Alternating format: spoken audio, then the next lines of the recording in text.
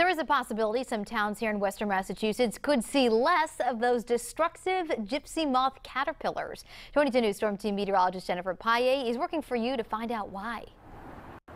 Is what western Massachusetts needed but finally got this spring, and that's rain.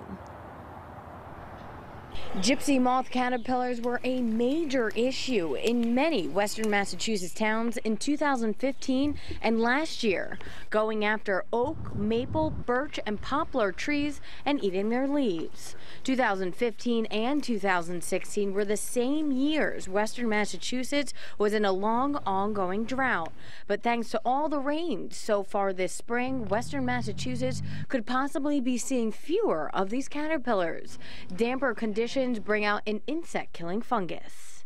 This fungus, since roughly 1989 or so, has been largely responsible for keeping the gypsy moth population reduced, and it's thought that the drought conditions in 2015 and 2016 are responsible for the increased population that we've been seeing. The caterpillar eggs have hatched and will soon be looking for leaves to eat. If you see them on your property, they are not harmful to humans.